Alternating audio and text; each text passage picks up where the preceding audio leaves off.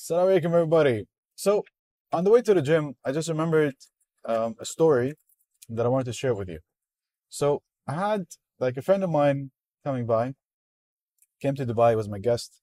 So, I got him hotel, transfers, meet and greets, the whole nine yards. Um, and as I was with him, I feel a certain level of sadness. Like the person is upset. He's not heavy. I mean, he's not happy. He is heavy.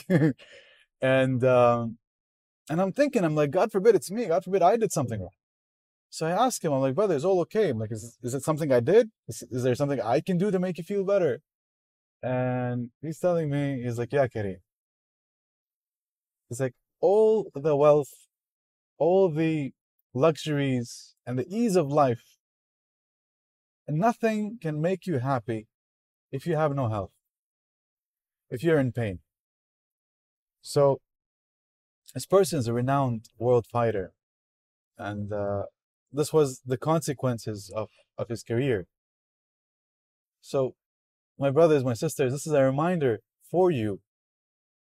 Take care of your most valuable asset. Take care of your health when you're young, so it can take care of you in your old age. Assalamu alaikum.